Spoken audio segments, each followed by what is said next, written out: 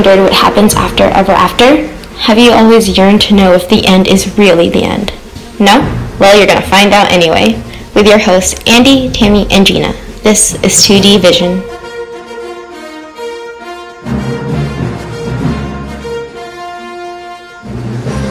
Hello everyone, welcome to the second official episode of 2D Vision, Disney Sequels Explained. I am your host Gina, and I'm joined, of course, by my two co-hosts, Andi and Tami. Hello. Tami, Hi. do you want to say hello? Yeah, I did. Hi. Yeah. Hey. So we're very excited, you guys, because officially today we posted the pilot episode, and we are so excited. Yeah, I don't know. It Yeah, was like a rush. Like, because we've been sitting on that episode for so long. We recorded that like a month ago or something. It was not a month ago. It was well, maybe it was a month ago. It was like 3 weeks. It was a long time, and I've been wanting to post the episodes for so long, but for some reason or another, I was waiting for the iTunes approval, and then we were waiting for the official art for the podcast, and Which is amazing, by the way. Yeah, I love it so much. I love that. If you look at it, it has a lot of details that we asked for, and I just love it so much. I keep staring at it. Tell them about the detail that didn't quite make it in, Gina, for you. Oh, well, at the end, we did, because there's this, if you see the drawing, I'm the one on the right, and I'm holding a book, and the book says Romeo and Juliet, but it's scratched. Yeah. It's scratched out, and it says The Lion King too. And I just love that, because it's just so funny to reference the fact that, you know, The Lion King is based on Hamlet, and The Lion King 2 is very loosely based on Romeo and Juliet. And The Lion King 3 is based on Rosencrantz and Guildenstern Are Dead. Sorry, I murdered that name, but it's impossible to pronounce. And that is also a very important piece of cinema and literature, so... It is really funny that, you know, the Lion King trilogy is, like, based on Shakespeare, like, wow, amazing. Yeah. They did the most. Yeah, of course. So, yeah, that's kind of what's been going on. Also, a quick shout out to Hunter and Michael Lyons from Disorder, because we posted the episode today, and they kind of noticed us on Twitter, so we want to say hi, and we hope that you enjoy the podcast. Thank you, senpais. Thank you. Did you just call them senpais? I'm gonna do this Oh out. my god. No, you won't. I won't let you. Okay, so I think we can get down to business. To defeat the sequels. To defeat we can't defeat them. It's just No. we're like 20 years too late. This is the first. Well, this is the second official sequel that we have, but it is the first one that is direct to home video. Yes. And of course, we're talking about the legendary, the one and only Aladdin, The Return of Jafar. Aren't you excited? Oh, I am. Hot man. How can you What a not hot- be? This is a what a hot masterpiece. Okay, to begin, let's talk a little bit about the first one, the original Aladdin movie. What are your guys' thoughts on Aladdin? What are your memories? What do you think of it? Tami? Okay, I can start.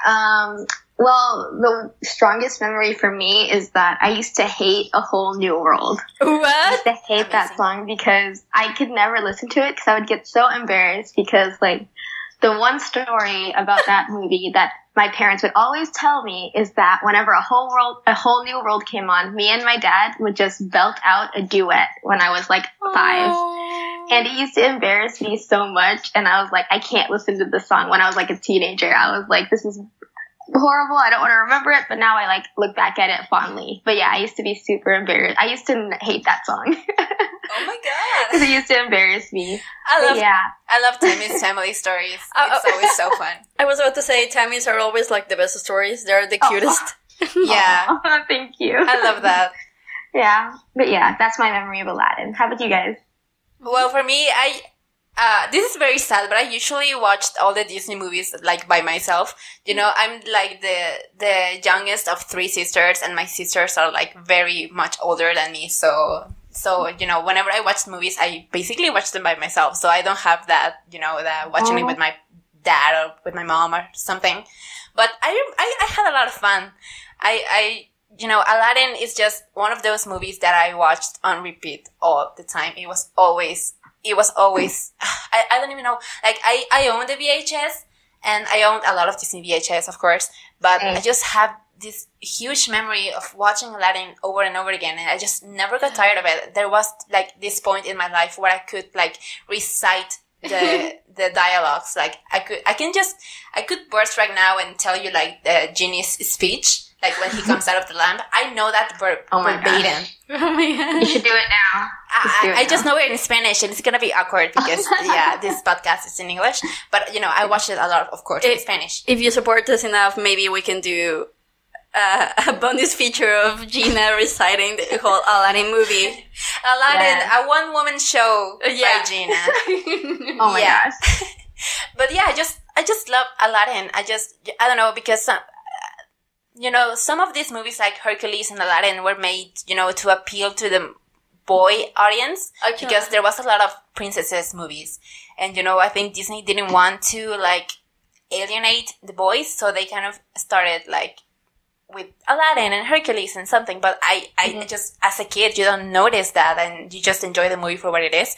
And I loved Aladdin just as much as any other Disney princess. I knew the songs and everything. It was so fun because, as I said, I was alone by myself in my room watching it, and I kind of just ran around my room when one Jump Ahead came out, and I loved, like, jumping on the bed and pretending I was Aladdin, it was a lot of fun. I have very fond memories of Aladdin. It's just a movie that's always been there. Yeah. Well, for me, first, I want to say that you're right. I found it funny that Hercules, Tarzan, Aladdin, blah, blah, they're like the boy movies, and they're the only ones, like, from the Renaissance that they broadcast on Disney XD. Or that's what I remember when I watched TV in that time. But okay, my story with Aladdin, I don't know, it has always been there. Like, a lot of Renaissance movies, and not only Renaissance movies, like, a lot of Disney movies, it's always been there. But I do remember really liking it, and actually my mom loves the genie so much. Oh. She like, loved Aladdin because of the genie, and I don't know, I have a lot of memories with Aladdin in the parks. And by the parks, I mean Disneyland, because I've only been to Disneyland. But I remember watching the show on California Adventures before it was frozen. And I remember really enjoying it. And it was like one of the first. Yeah. That's okay. Yes. And it Is was it frozen now? Yeah, since 2014? Since 2014? Aladdin's gone from the California Adventures Theater? Yeah, how long have you not been there? Shit! Yeah, I heard it's really good. We couldn't go last time. Okay. But I remember Aladdin, and I remember it was one of the last days that me and my family were in Disneyland, and the first time we went. I was just a kid, and my mom was really sad because we didn't see the genie. And I remember distinctly, in the very last day, I was in the store, and then I saw the genie, like, at the door or something, and I had something in my hand from the store, and I ran to my mother that was outside, and she was, like, so mad because she was like, you can just get out of the store. Steal from Disney. I was like, Mom, I'm Aladdin. No, it was just like, oh my, no. I don't know. Did but you I was say so that? excited because I wanted my mom to see the genie, and okay, we had the picture, and I saw it recently, and it's really cute. Aww. But yeah. Yeah, so Aladdin, a great movie. Just Great. I want to, like, go through it, like, very quickly in case someone, like, hasn't seen it in a while. Aladdin is just a story of this, like, street rat that finds this lamp, and out of the lamp comes this genie that grants him 3 wishes, and he uses the wishes to kind of make the princess fall in love with him, which is much more cute than I'm making it sound. It's really cute. Yeah. And there's this guy who's the villain, who's kind of, like, manipulating the Sultan. He wants to take over Agrabah, the city, and he steals the lamp, he steals the genie, and then, Aladdin uses his own hunger for power against them, and he gets turned into a genie himself, and he gets trapped in a lamp, forever and ever. Or that's what we thought. Oh, good thing we have a sequel to show us what really happened. Because everybody wanted to know what happened to Genie, Jafar, of course. Yeah, but before we jump right into the sequel, so, Aladdin, a very solid movie, and it's a very, big moment of the Renaissance, I think. I think it's in the heart of a lot of people. I think this is the movie that cemented the Renaissance, maybe because The Little Mermaid was like, okay, we started this, and we have this good movie, and then Beauty and the Beast was like, oh, okay, we have another good movie, and then Aladdin came out, and it was like, okay, we are setting up for something, Yeah, it was the third great movie, like, in a row, you know? Yeah. Well, The Lion King was like the big bang. Was the big bang that set it all together. Well, we mentioned The Rescuers Down Under and how it is part of the Renaissance, but it's not really considered like one of the it's like the foster child of the Renaissance. So The Little Mermaid, Beauty and the Beast, and Aladdin are the ones that really they made the Renaissance be the Renaissance, and then So of course, the movie deserved a sequel, and that's what we're talking about right now. So Aladdin, Return of Jafar, came out in May of 1994, just a month before another little movie came out called The Lion King. Oh. And of course, you can tell by the animation that this was made in the very same time period. How can you not tell? Oh my god! Yep. Please don't. Sorry, I try to be less sarcastic. I'm trying. So Aladdin, The Return of Jafar, focuses on. Actually, it doesn't focus a lot on Jafar if we think about it. So basically, the story is that Aladdin is living happily ever after with Jasmine at the palace, and the Sultan loves him. The Sultan wants him to be the next vizier because Jafar was a villain. Genius. Yeah, and so while all this is happening, Aladdin doesn't want to be the next vizier, and blah blah blah blah. And then Iago, the parrot, escapes from the lamp because he was trapped with Jafar. But he escapes. He manages to escape, and he finds his way back to Agrabah, where he kind of accidentally meets Aladdin, and he is trying to get on his good side so he can go back to his life of luxury at the palace. So, he's trying to have Aladdin have pity on him, and then something happens, and there's this gang of thieves that's after Aladdin because he stopped them from robbing something at the beginning of the movie, and Iago kind of ends up saving Aladdin's life by mistake. And Aladdin's like, oh my god, you saved my life, I owe you.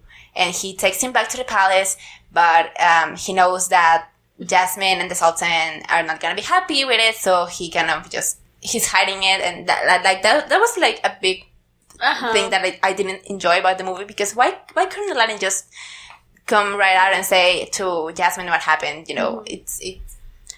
It's like the usual liar reveal that it's going to happen, and you're like, okay. I hate that. Yeah, it's a really lazy trope, and I don't like it. I don't enjoy it. Yeah, because it's been just overdone, I think. Yeah. So basically, Aladdin is trying to have the Sultan and Jasmine think differently about Iago, but then Jafar finally comes back, and he uses this thief called Abysmal to kind of he manipulates him to bring him back to Agrabah and take revenge on Aladdin and everyone. And he kind of finds Iago, and he's like, oh, you need to come back and work with me. And Iago kind of doesn't want to, because he's kind of growing fond of Aladdin and the gang. But he ends up, helping Jafar. And they set up this whole plan to kind of, I think, kill the Sultan. I think that was their plan. And so they're using Iago to take Aladdin and the Sultan to some place far away where they can, do whatever they. I don't even remember the plot of this movie. They want to get rid of the Aladdin and the Sultan, and the point is that Iago helps Jafar, and then he feels really bad about it. And then everything is going to ruins, and Jasmine and the Sultan are in some cell some dungeon on the palace, and Jafar is taking over, and Aladdin is about to be executed, and the genie helps him because Iago frees the genie, and genie comes and saves Aladdin, and then it's just the climax of the movie is basically them trying to defeat Jafar. Now with Iago on their side, because he kind of has a change of heart, and he realizes he doesn't want to be the bad guy anymore, and he helps Aladdin and helps the genie and helps everyone to defeat Jafar by heroically throwing the lamp on lava. So Jafar's lamp disintegrates like the Wicked Witch of the West from Wizard of Oz. It was the Frodo moment of the movie. The evil is defeated, and everyone goes back to happily ever after, like we were at the beginning of the movie. But with Iago. Yeah. So, yeah, that's basically the plot of the movie. Like, I think I made it sound more interesting than it actually is. But it kind of made me realize that the genie doesn't do a lot, because I just mentioned the genie like at the very end when he actually saves Aladdin from being executed, but he doesn't really do much.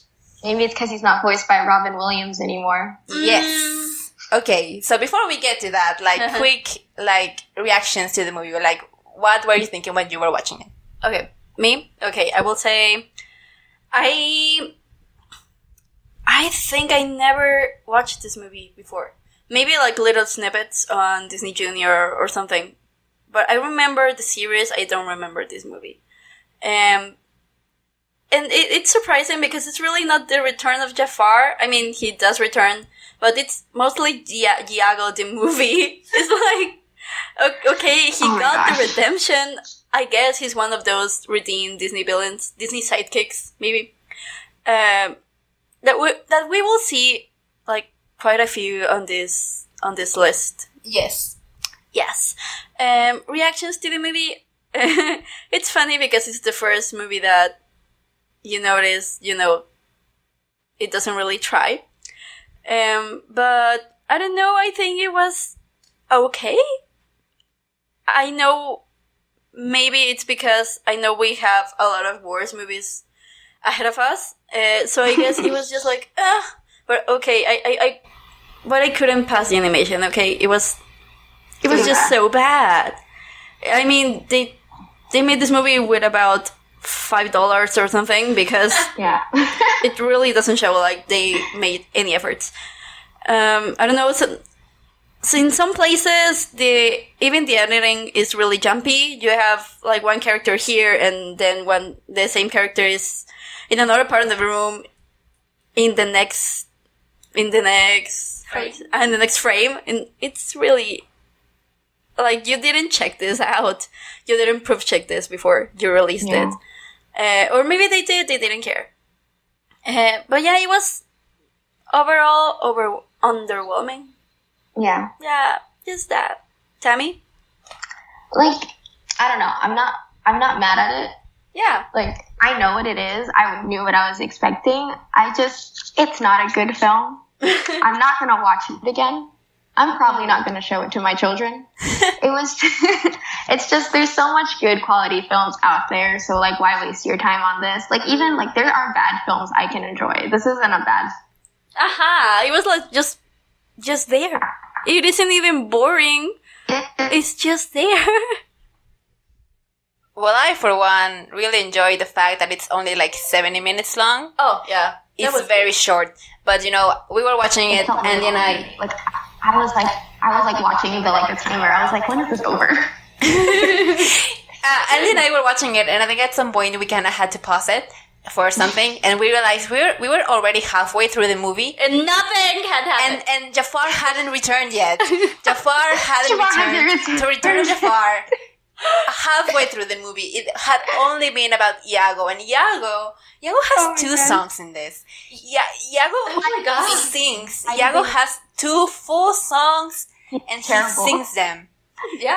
Who's the actor that portrays Iago again? That's actually, I wanted to talk about this because I think it's very interesting. It's the same actor who does Iago. Gilbert Gottfried. That's his name. Gilbert Gottfried. Yes. But, I'm gonna go right and say it right now because I was watching it and I was like, I can't believe, like, of course, the voice actors would never come back to this, because I was listening to Jasmine sing. She doesn't sing a lot, but she does sing like half a song. two lines, maybe three. Mm-hmm. And I was like, oh, this is not Lea Salonga. Like, of course, no one came back.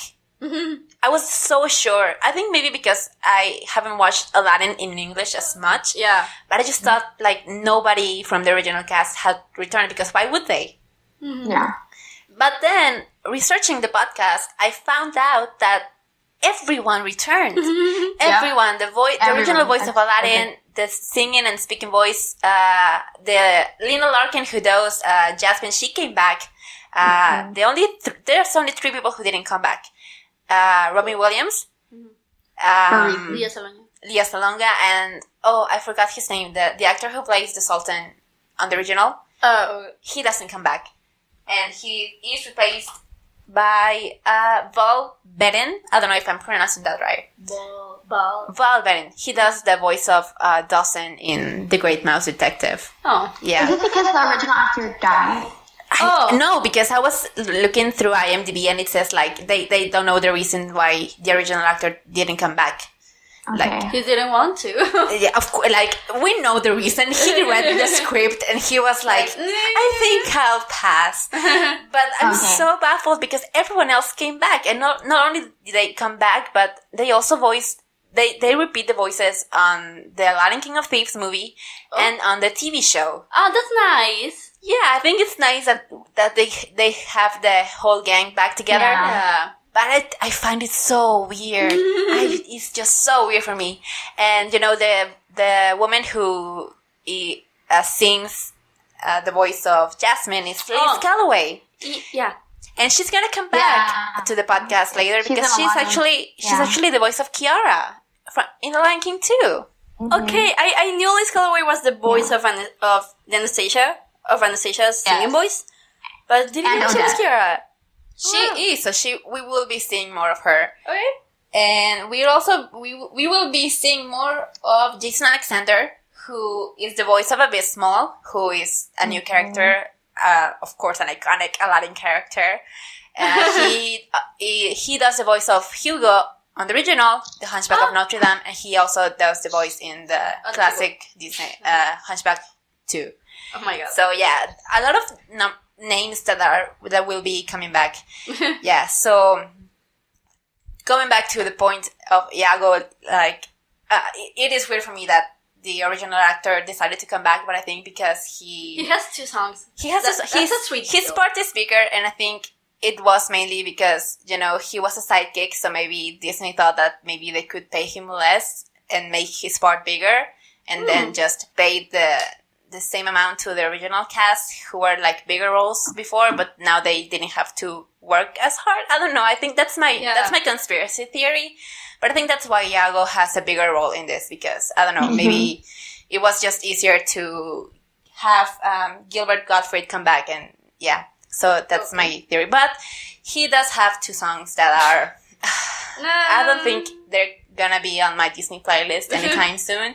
I want a karaoke night with only Aladdin 2 Return of Jafar songs, please. Yeah. Can you imagine, like, wow. That would be very fun, actually. Let's do it.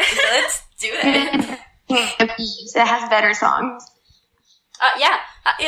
Okay, yeah. We will discuss it in the next episode, but yeah, I do remember songs from there. Yeah, well, for me, my final thoughts on, like, my general thoughts on the Return of Jafar, I think that's about it. Like, you know, it doesn't really have, like, direction. I think they really don't know what they wanted to do with this.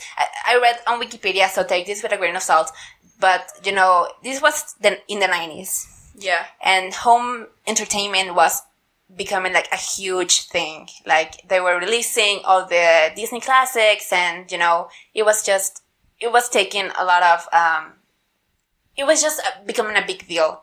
So I think what Disney wanted to do, and this is from Wikipedia, that they wanted to grab a hold on the market of home entertainment. So, you know, initially the sequel was going to have a theatrical release, But as you know, some producers was like, no, that's gonna take us up to 5 years to get done. We don't have the time to do that. We don't have the money to do that. So we'll just make this little movie in less than 2 years. Oh my God. This movie was made in less than 2 years. Like, you know, maybe, I don't know how many people know this, but, you know, in general, the average time an animated movie takes to get done is 4 years. It's like the minimum, I think. I think that's the minimum. Yeah. And, you know, this was made Except in less than 2 years. And that really, really shows, you know, it shows that it's not made with the same care and with the same attention to detail that the original was, because it couldn't be, because it doesn't have the budget. It didn't have the time to be Aladdin. So it was just something that was made to kind of release it, and then just, it actually did pretty good on sales, you know, so that kind of worked for them. Because it's Aladdin, I think. Because it's Aladdin, and at that point, nobody knew what the Disney sequels were going to be like, so they were just like, oh, Aladdin, I'm going to buy this, so, like, my kids will shut up. And so it did really well, actually. Yeah. And, yeah. It functioned. It had its purpose, and it did. It did it well, I think. We can hold that against it. Yeah, I think it's very sad, because this situation with the sequels kind of reminds me of what Disneyland, what's it called? Disney Europe? What's it called? Euro Disney. Euro Disney. If you don't know the story, basically it's Euro Disney was like this big project that Disney was making, and they threw every single dollar they had at it. And basically Euro Disney kind of failed. It didn't perform well. Euro Disney is what we now know as Disneyland Paris. But when it first opened, it was just a total disaster. And it made the company lose like so much money that so many projects were put on hold. And for me, I think I kind of relate that to what the Rescuers Down Under did for the Disney sequels. Because this was this project that cost a lot of money, and they put a lot of heart into it. They put like a lot of faith into it, and then it didn't perform well. It was basically a failure. So that kind of made everyone like, we mentioned this on the previous podcast, but it didn't make sense for Disney to keep making Disney sequels, because they realized that that the first one failed. So they kind of made it more accessible to release them on home video, and that was kind of the whole context that brought us to the sequel era. That's direct home video. Okay. Yeah, so that's how I see it, at least. I don't know what you think about it. Yeah, and maybe Euro Disney had a more direct impact on this new home entertainment business, maybe because they wanted money and they wanted it fast. I think Euro Disney was 1992? 92, 93? Something like that. Okay, so yeah, that's my comment. Yeah. So Return of Jafar, also, it was used as, you know, as the, like, kind of a pilot episode for the Aladdin series, so there's that as well, you know. Really? Yeah, it was, after, I think, then the Arabian Night song that they play at the beginning, I think I haven't watched the TV show in a long, long time, maybe like in 15 years. But I think the beginning of this movie, the beginning of this movie, the song Arabian Nights, is kind of the intro, the theme of the TV show. So it's kind of like those pilot episodes that are longer than usual. Yeah. So that's what Return of Jafar is basically. Okay, I can see that. Yeah. But I don't know where it stands between this and King of Thieves.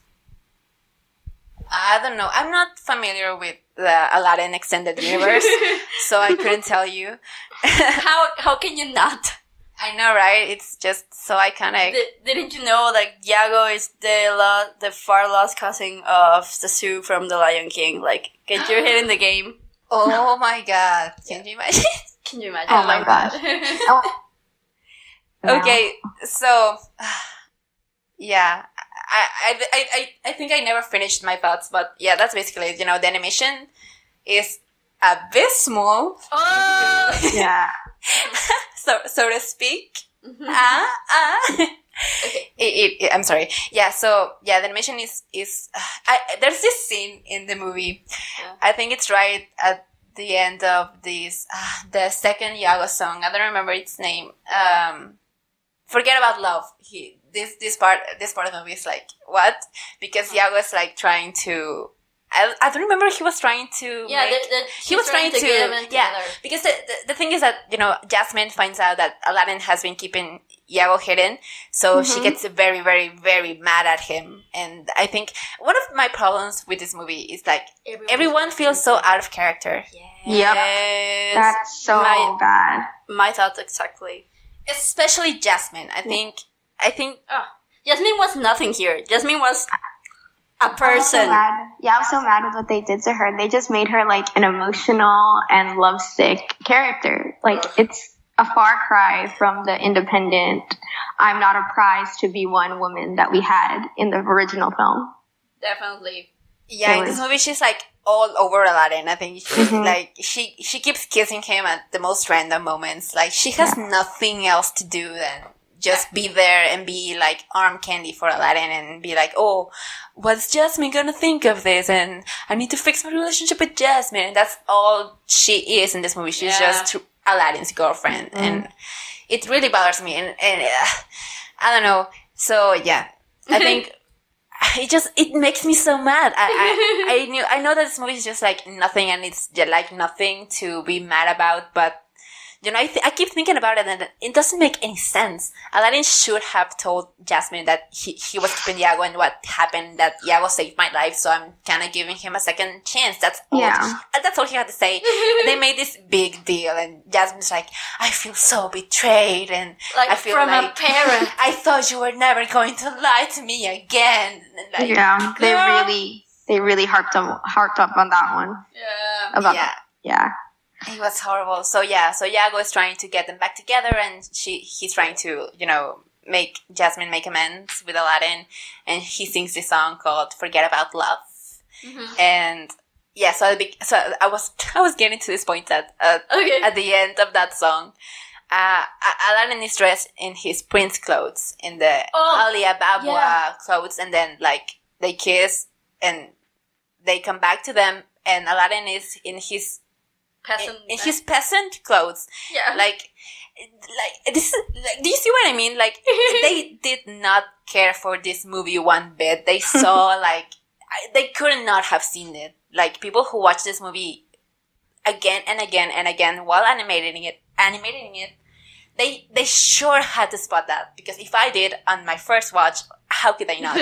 But they just didn't care, or they didn't have the time to go back and change it. I don't know what happened. And like, first of all, it doesn't make sense to me that Aladdin is wearing his peasant clothes. Why does he do that? Why do you think? He's just comfortable in those. He doesn't want the palace clothes because he doesn't. I have no idea. I mean, idea. If he's not comfortable in the prince clothes, well, don't wear them, but wear something better. Why? You have money now. You have power. Honey. Your girlfriend is the princess. I'm sure she has some clothes lying around. Like something decent, some shoes you can wear. I don't know, something that's not like as puffy as the prince clothes, but something respectable. You have a lot of opinions about clothes. I'm sorry. I appreciate, like the logic behind my characters, and it just doesn't make sense to me that Aladdin, being the princess's boyfriend and the future sultan, by the way, is going around on peasant clothes. Yeah. I don't know. Okay, so, do you have something you like about this movie? Like, what do you think is the best part about this movie? Tami? You don't have? No, I got this. Just give me a second. Just give me a second. I can find something. Okay. Oh my god. The best part about this film is the fact that they have all the original actors. I don't even know if that's the best part, because it makes me so sad. It was part of something so brilliant, and now they've been reduced to this. Okay, no, I know the best part of this film. Okay. I know, this is the real one. I love puns. So, the best part of this film is the puns that they have with Abdismal's name to abysmal, which means bad and unappealing, which he is, and also this movie. So, Oh my god. The tea is hot. I love the wordplay. I love puns. I was an English major. I'm an English graduate, so I appreciate that. Very good. All right. That's Andy, what's your it. favorite part about this movie? What do you like about it? That it was 70 minutes long. It was short. Yeah, it was short, and that was good. And that and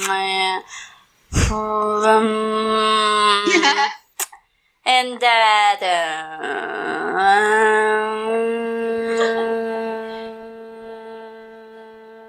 You can say nothing. and that we had fun watching it because it was so bad, and we just kept noticing the errors and bloopers, and I liked watching it with you. Oh, that's so sweet. Oh my god. Now you're gonna make me feel bad because my answer is like very different. So Okay, do it. I don't know. I think it's hard because, this movie is what it is. It is a sequel. It is not trying to be anything else. Yeah, It's not. it started strong with It's the home not entertainment. looking. It's not looking to get that Oscar. It's not. But it's weird because it's weird. But I'm gonna say that the musical numbers I find hilarious. I think they're not good. I think, but it's just so funny to me because they totally I think the only song that kind of narrates something of the movie is that the very first Iago song. It's called "I'm Looking Out for Me," and that's the only song that kind of gets you in his mindset, and it's actually trying to say something about the character. Mm-hmm. It doesn't say much, but at least it's trying to move the plot forward, and it's ambition. Yeah, it's kind of building the foundations of Iago, starting from Jafar, so that kind of works. Mm-hmm. But this other there's we haven't talked about the genie, but I want to talk about the genie. Okay. But first, he has this song called "Nothing in the World Quite Like a Friend." Oh. Yeah. Oh. Sorry. And there's this big animated music sequence that's just him on different parts of the world. Oh. And, the movie just stops to let that happen. I don't know if you guys are familiar with, the Nostalgia Critic, but there's this thing that he calls the big-lipped alligator moments, which are just random moments of stuff going on, this just random stuff, normally a music number, and then it's just gone, it happens, and then the plot moves forward, and it's never mentioned again. And that's what I think this song, the Genie song and the Jafar song are. Because Jafar had a song. Jafar had a song? Yeah, Jafar has a song. I do remember that. Yeah, it's called You're Only Second Rate. He sings that to the Genie, and it's hilarious. Right. It's hilarious, not because it wants to be hilarious, but I find it very hilarious. I think the Genie song and the Jafar song, not the song, but I find it just funny that the movie stops and they kind of enter this outside world where it's just big figures and going to other spaces and places, and the plot is just stopping and it's just taking you to this acid trip. And it happens on these two songs, and I think it happens again on Aladdin King of Thieves. We'll get back on that once we watch that movie. But I think it's something that the animators and the writers did so they can fill up the time. I mean, because it's an Aladdin movie, so it has to have songs. But the plots need the song. Needed the runtime. The songs need to follow a plot. But there is no plot in this movie, so what do we do? So you do this. Yeah. You take a random song, and you just animate random stuff to it. Just be as crazy as you can get. Yeah, because it's a genie. At this point, there's this one part where the genie references Bongo. Bongo the Bear from Fun and Fancy Free. Okay, tell them what that is because I don't even know what that was before I saw that on, I don't know on what it IMDb. Okay, Bongo the Bear. Bongo the Bear, Fun and Fancy Free is a Walt Disney animated feature. It's a package film. It's Bongo... From the war times. It's Bongo the Bear and Mickey and the Magic Beanstalk. I don't know what that's called in English. But, Beanstalk? Beanstalk? I don't know. Tammy, do you know that name? Beanstalk? Yeah, that. Yeah. So this movie that puts together these two shorts. And one of the shorts is Bongo the Bear.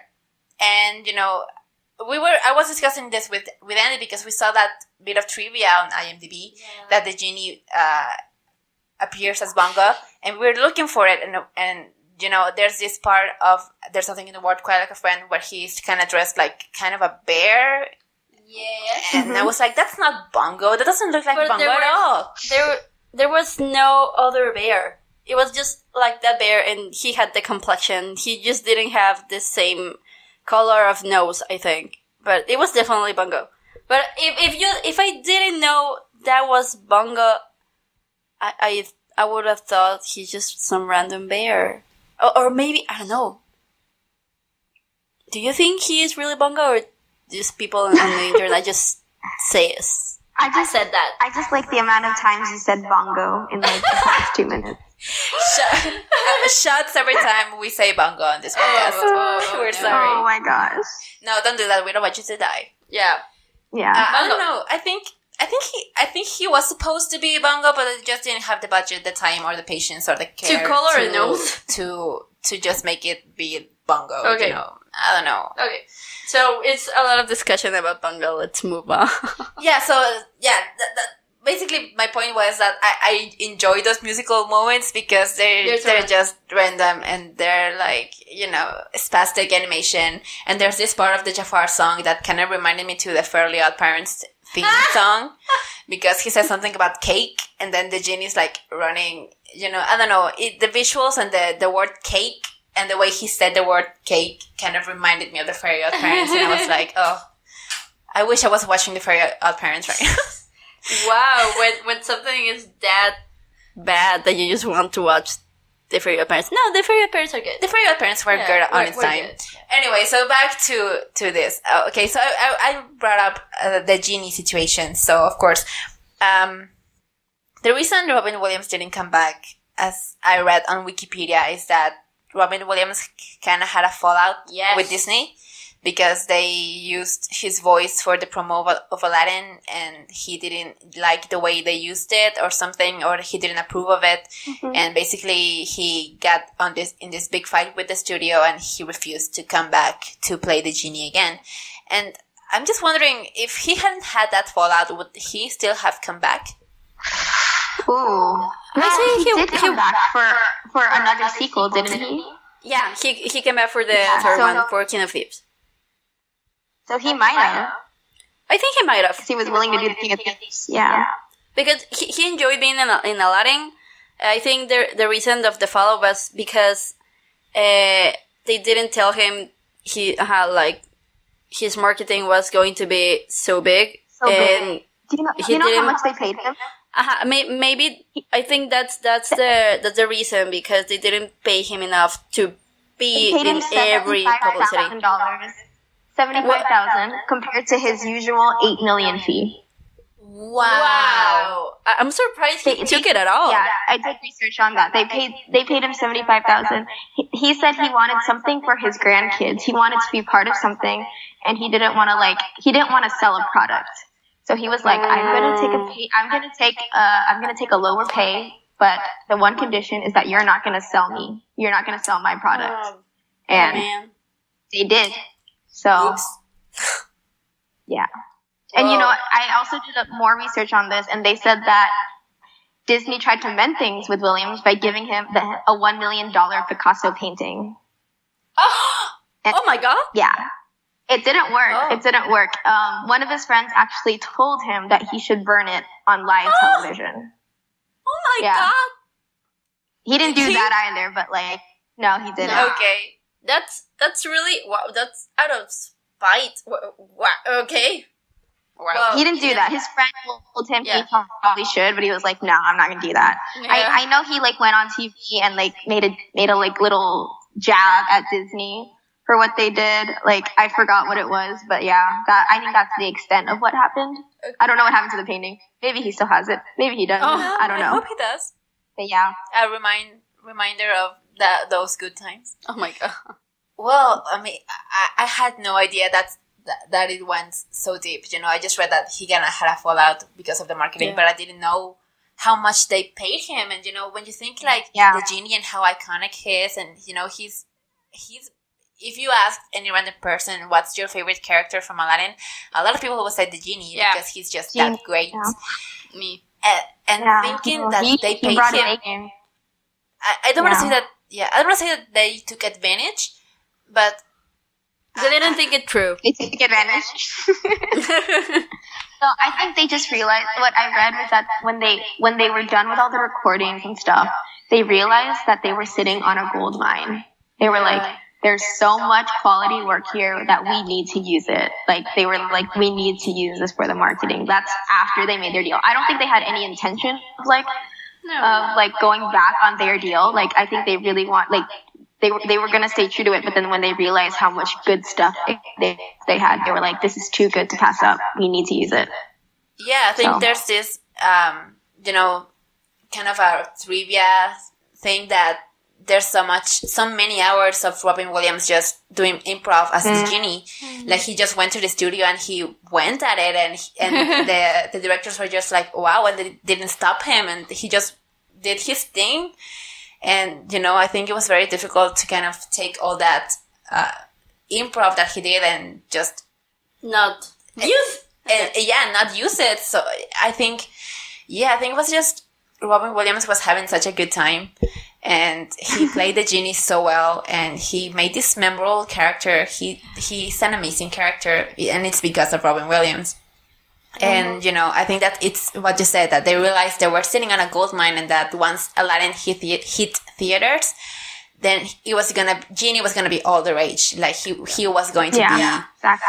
Yeah, so, but yeah, I think they should have handled it differently. I think they should have spoken to Robin Williams, and, you know, once they realized how big the genie was gonna be, they should have told him, they should have offered him something. Maybe not money, or just something like, you know, we're gonna do this with the genie. We think it has potential, so, you know, we're gonna do this to kind of pay you for, you know, because we didn't pay you enough.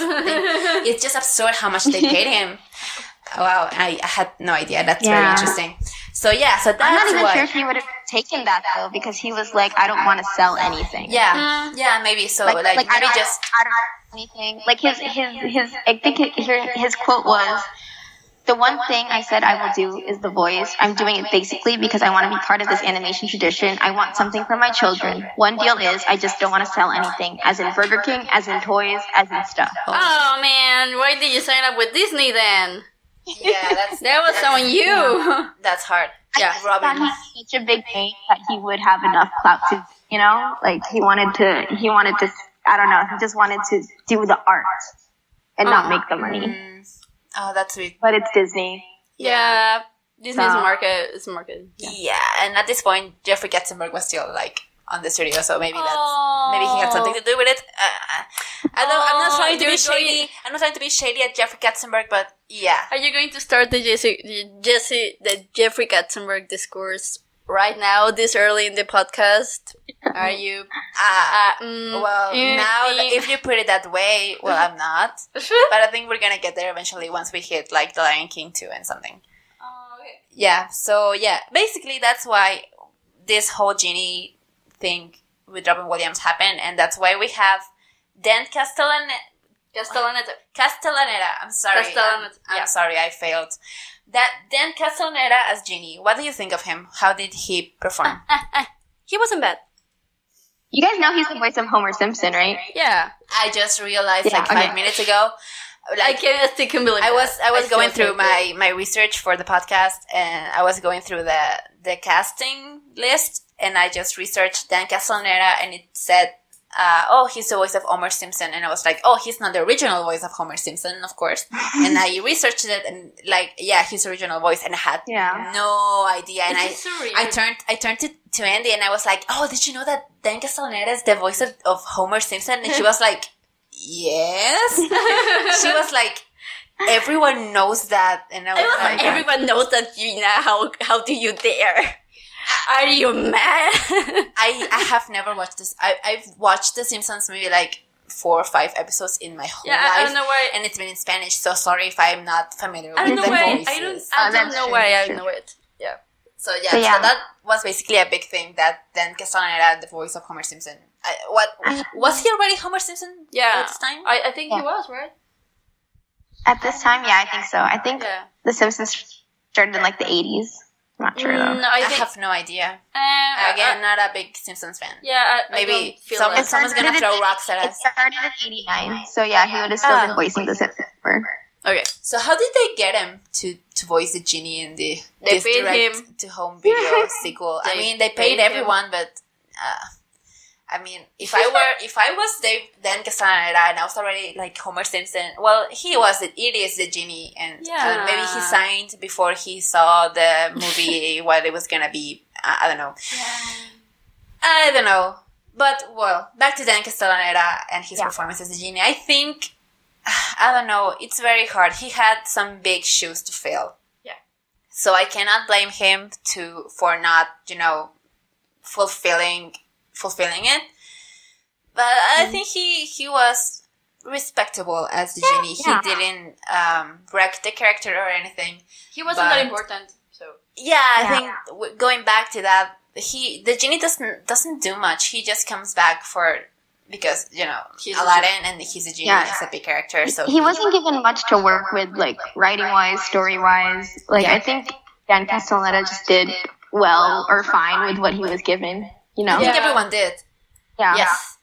Everyone was like, everyone, I don't know, I think it's sad because I was going to say they were all there for the paycheck, and it makes me sad because I want to think that when an actor signs up for Disney, with Disney, they sign up because they know that the company has, because the company represents something to people.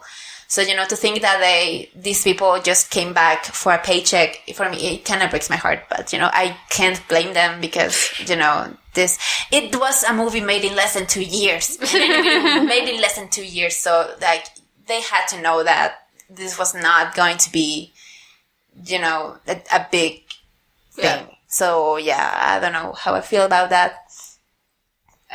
Okay, so... how do you think it holds up against the original? Is it Can you repeat that? How it holds up against the original? Is it an upgrade or a downgrade? Or does it add up to the story? Or would you rather not remember this movie? What do you think, Tami? Okay, definitely a downgrade. Definitely a downgrade. No question there. Yeah. No, I gotta think. Does it add to the story? I mean, I guess being in a sequel, it does add story elements. Does it add to the quality of the story? I don't think so. Yeah. No. But now really. Iago is a good guy. Whether that's a good thing or not has yet to be determined by me. But does this film add to the overall quality of the original? That's a straight up no. Mm-hmm. No. It does not. Okay, that's my answer. Okay. I'm just going to have to agree with you. I think I could forgive, the lack of plot, and, I could forgive that it's a movie that halfway through we're still not getting any Jafar in the movie called The Return of Jafar. But, I lost my train of thought. I was saying I could forgive it for all that, for the crappy songs, if they would have done something with the characters. If at least the characters were, like the original, and that they improved on them. Because, I think I'm a big fan of movies, but I think my favorite part of movies is always the characters. Yes. So, you have already this big cast of known characters, of loved characters. So you have to be very careful how you treat them. And I think they did not. I mean, with Iago, I think they did because they couldn't, he was a villain sidekick. And, the whole idea of redeeming him, basically, is kind of interesting on paper, but it's not like very well executed. And they, it's not fair to sacrifice Aladdin and the genie and the Sultan and Jasmine because of Iago. Agreed. They kind of butchered the characters. I think the lessons that I said this, I think, in the first episode, the pilot episode, but they forgot the lessons that they learned on the first movie. Yeah. They kind of just zoom past them, and they have some kind of random case of amnesia, and they're like, what happened in the first movie? Even the genie has his handcuffs. Yeah. And, I think that's an aesthetic decision because he looks better with the golden handcuffs. But, it just adds up to the whole not giving a damn about the movie. Yeah. So, yeah, I think it's very sad. I would forgive the bad animation, but I cannot forgive how they treat the characters. And they sadly don't treat them well. They don't honor them. They don't respect them. And they're just kind of a shell or a shadow of what they are in the first movie, especially Jasmine. Yeah. That was harsh. And I agree with everything. It's the truth. It's the truth. I agree with everything you just said. Don't make shitty sequels if you can't handle the truth. Okay. I basically agree with everything you both said. And yeah, that's everything.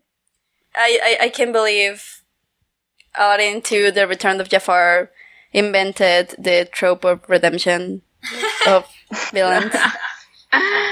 Good. What a feat. Okay. What a feat. Yeah. Are we doing our rating still? Wait. What? Wait, I just remembered this scene of the movie. And I want to bring this up because we talked about this on the Rescuers Down Under. Do you remember, Tami, in the Rescuers Down Under, that there's this whole subplot with the bird, and he kind of crashes, and there's this, nurses and doctors taking care of him. I love that. Oh, That kind of happens again.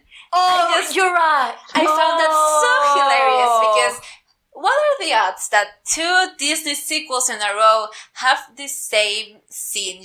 Basically what happens that I think Iago just had his encounter with Jafar, and he's just wounded or something, and the genie, being the genie, kind of turns into a doctor and turns Abu into a nurse. Oh yeah. And they kind of perform some kind of surgery on Iago, and I just looked at it and I was like, what kind of kink did the Disney sequel animators had that they had to include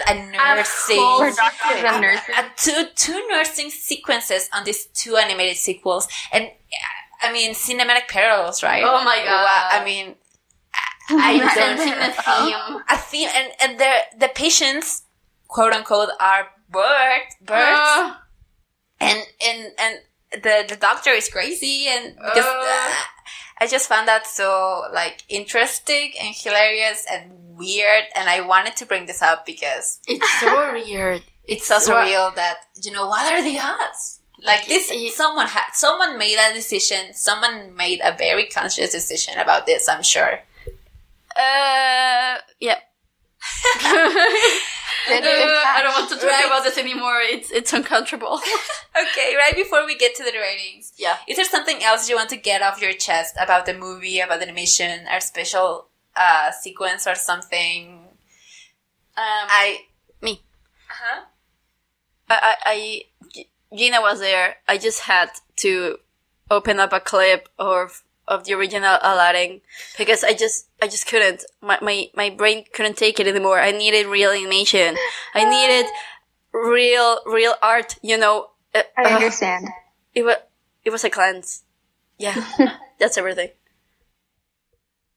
I wanted to mention also that the design of the carpet is like such a downgrade because in the original it's like this, it has all these details and it's like so well designed, and in the sequel it's like, oh, it's a rectangle with things inside. We're not gonna pay that much attention to it, and yeah,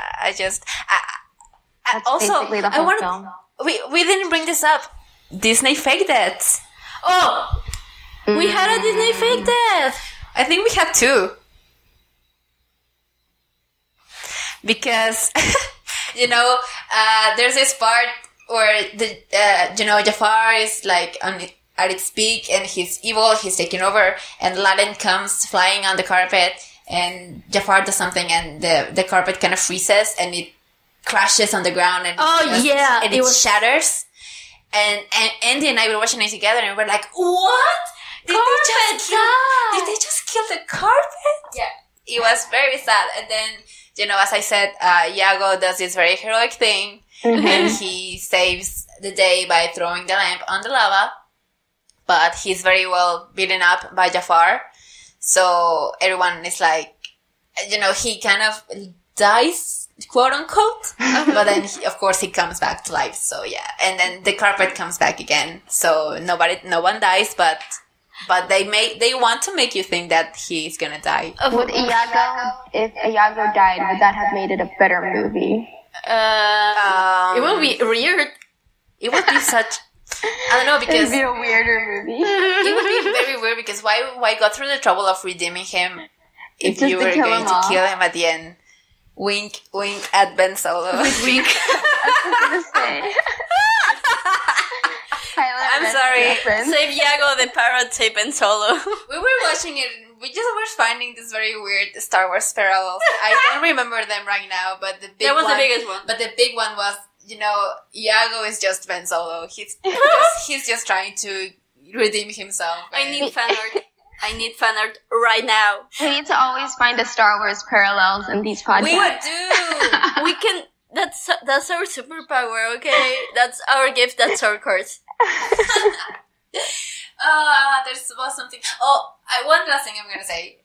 It's just so hilarious that at the climax of the movie, Aladdin is also like beaten up and he's like kind of unconscious and something, and there's like this big like hole on the ground that they're in, and it's kind of closing once Jafar is defeated, and Genie takes Iago out of the hole. He saves, like he takes him out, and Genie just leaves Aladdin there. Do you remember that? How do you remember this stuff? I don't remember. I remember it because I was so distressed because it's just something that really stuck to me about the movie. Because I was like, Genie, Aladdin's right there. He's about to get crushed by the ground, and you're not gonna do anything. He just stands there with Iago and Jasmine, and poor Aladdin has to climb himself out of the hole. Oh my god! What's the use of having a genie as a best friend if the genie is not gonna take you out of a hot lava hole? Genie is lacking on the friendship department. He took out Iago and he couldn't take out Aladdin. I'm just saying. Just throwing it out there. Hey guys, I found something I like in my notes. It's buried deep down into my notes, but I saw it. Okay. So I this is what I wrote. I like how Iago stands up for himself and realizes he's important to the villain. Because I always there's always this trope of how sidekicks are way smarter than like the main villain, and you always feel like, why do they stay with them? And Iago realizes, I don't need this shit. I'm better than you. I'm gonna go find my way. And I was like, you go, Iago. You do it. Yeah, that's a good thing. Way to realize the truth. Hashtag go Iago. I think now that you mentioned, I think Iago is like the best, the objectively best part of the movie because it's basically his movie. I can't believe we're saying this. I mean, in a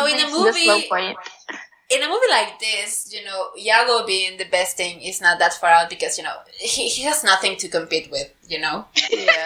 Just the fact that he is there and he kind of has an arc that just makes it, like, that's more than you would expect from a movie like this that was made in less than 2 years. Less! And yeah, I think you're very right, Tami. I think Iago has a very interesting change of heart, and he kind of realizes his own value as his own character. Pirate. You know, he's not gonna get, you know, manipulated by Jafar again. So yeah, very nice. I think that's interesting. Hashtag go Iago. Go Iago. But I like that he's still like himself, and at the end when they didn't change his character. Like, they just changed his motivation. They didn't change like who is. He's still very annoying. Yeah, because at the end, the Sultan is like offering Jafar. Offering Aladdin the pose of the Grand Vizier, and Aladdin rejects it because he wants to go see the world with Jasmine. But when he says no, Iago's like, "What's wrong with you? Yeah. What's wrong with you, kid? Just take it. You're gonna be rich." Yeah. Yeah, you know. Does the Sultan offer the Grand Vizier pose to Iago, or did I just make that up in my mind? Huh. No, he didn't. Okay, I think I had a dream about that. Oh my gosh. Yeah. Because I remember, because at the end I was like, well, so the Sultan doesn't have a Grand Vizier. It's all Aladdin's fault. The moment when Iago was a better character than Aladdin, you know that you're something went wrong in this movie. Yeah. Oh my god. I'm kidding, but am I? Oh. Okay, so those are kind of our general thoughts on Aladdin, The Return of Jafar, or, you know, Aladdin, Iago the movie. Iago the movie. Overall, I think we kind of agree that it's nothing to write home about. So, do you want to give a rating? Do you have kind of a rating that you could give it? I do. Okay. I will not show this to my children. That's a very good rating. Yeah. That's very good. Do you, Andy? My rating is throw this into a genie lamp and throw it to the lava. That's my rating. Okay, let me think about it, because I did not prepare my rating, but my rating is, it's what it is after being made in 2 years. It is what you would expect after being made in less than 2 years. So that's all I can say about that. So overall, I think Return of Jafar is definitely a downgrade. I think we can all agree on that. Yeah, it's not something that, you know. I want to say that we are not against all the Disney sequels. I think we all have at least one that we enjoy, that we actually enjoy, not just because, you know. I enjoy several, and you guys might be surprised by one I like. All right. I enjoy several as well. And I will admit that some of them, it's more nostalgia than anything. But some of them are actually, like, they can stand on their own, you know. They may not be Disney classic, you know, masterpieces, but as movies and as what they are, and with the low budget that some of them have, they had no business being as good as they were, some of them. So, yeah, it's not all of them, and it's definitely not the majority, but, you know, not every movie is Return of Jafar. So, yeah, there are some good things in the horizon, but for now... I think there was one that actually had a theatrical release. There are several who have. I think Return to Neverland had a theatrical release, and Jungle Book 2 as well, but that's more like into the... Release? Yeah, I remember watching it on the theater. Yeah.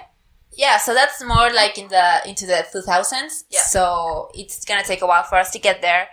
But yeah, I just wanted to say that because I think we were so negative on this podcast, on this episode, because it's just so hard to think of something good to say about this movie, because it is what it is, because you know, it was just not something that was very you know, not a lot of work was put into it. Actually, it was animated, a big part of it, in Australia, and I didn't mention this earlier, and I think we should have.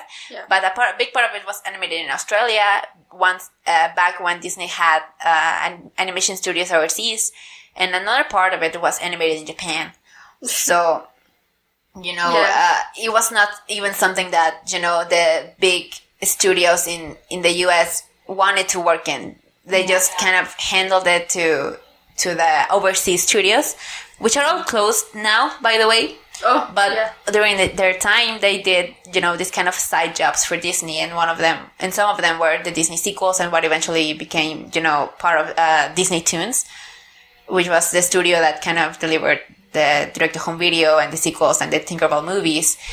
And yeah, so for the longest time, the Disney Overseas Studios kind of had the task of animating these movies, I want to call them. So yeah, products. This multimedia product. And yeah, so they are what they are because, you know, there's just not the same passion towards them. Yeah. That you can expect from, you know, the animated features. So we're just getting started, and, you know, I think we all kind of did enjoy Down Under, the Rescuers Down Under. We kind of enjoyed it for what it is, and, you know, now Return of Jafar, we kind of just, it's a low point, definitely. But I hope, the next one is Aladdin, King of Thieves. Yes. And I was going to say that. And I think we all agree that that's better than this one, at least. Yes. I haven't watched it in a while. Best thing is Kasim. Best thing is But Kasim. yes, I was gonna say that at least it has Kasim in it, and so that I want to watch it right now. That already marks it as like it has at least a point in my book. Okay, we're getting ahead of ourselves. But we're getting ahead of ourselves, yes. I think goodbye.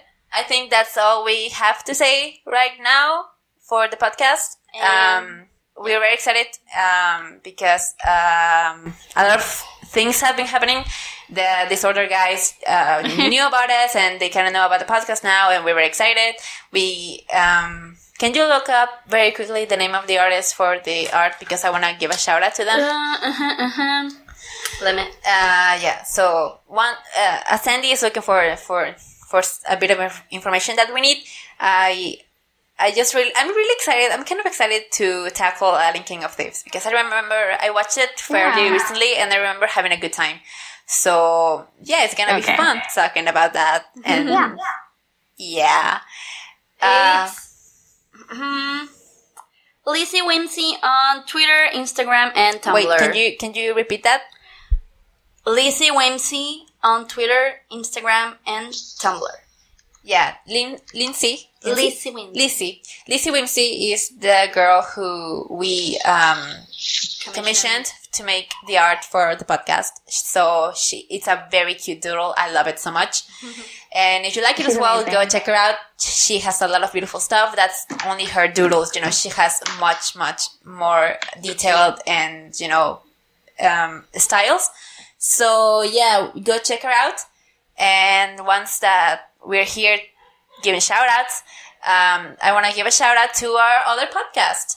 Andy and I host another podcast called The Royal Alliance. So if you're into Star Wars, and especially if you're into Rey and Kylo Ren, you should listen to our podcast. It's on iTunes and it's on SoundCloud, and you can follow that at Royal Alliance. So you can go check that out. For now, you can just follow us, 2Division, on Twitter as well. It's at 2DivisionPod. You can send us an email with your comments, with your questions, with anything you want to tell us at 2divisionpodcast@gmail.com. You can find the podcast on iTunes and, of course, SoundCloud, as I said. You can find us on YouTube. You can subscribe to the channel. And, you know, we want to take this time to ask you guys that you give us a review on iTunes and you give us a rating, because it really does help a lot. We're just getting started with a small independent podcast, and your reviews and your ratings really help us to help. It helps people find the podcast. Yeah. So, you know, more views and more listens and more people that you can share the podcast with. Please do. We love you. Thank you. And also you can follow 2Division also on Tumblr. Yes. And yeah, that's it. That's basically all the social media. Please share this with your friends if you like it. And also, if you don't, maybe your friends will like it. And we just hope that you had fun listening to it. Yeah. Do you want to say your goodbyes, guys? Okay. Bye-bye. Thank you for listening. Okay. Thank you so much. Yeah, thanks for listening. This was a blast, and I hope you had a blast. Yeah. Thank you. See you in Aladdin 3. Thank you. It's going to be a good one. Bye.